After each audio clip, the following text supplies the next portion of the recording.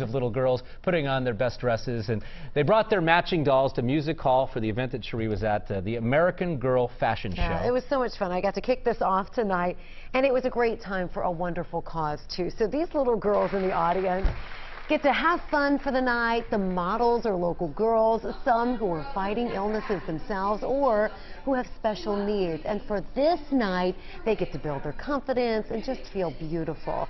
And all of the money raised goes toward the Aubrey Rose Foundation. Little Aubrey died 15 years ago, right before her 3rd birthday. And her parents, Nancy and Jerry Hollenkamp, now help thousands of other sick kids here locally and their families. Helping the families, that gives us joy.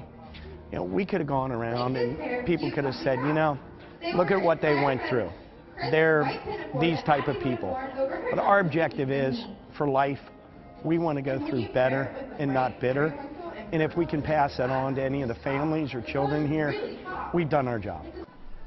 So since the American Girl Fashion Show started 12 years ago, they've gone from 4 shows to 9 this year, but you're going to have to wait until next year because all of them are sold out for this weekend.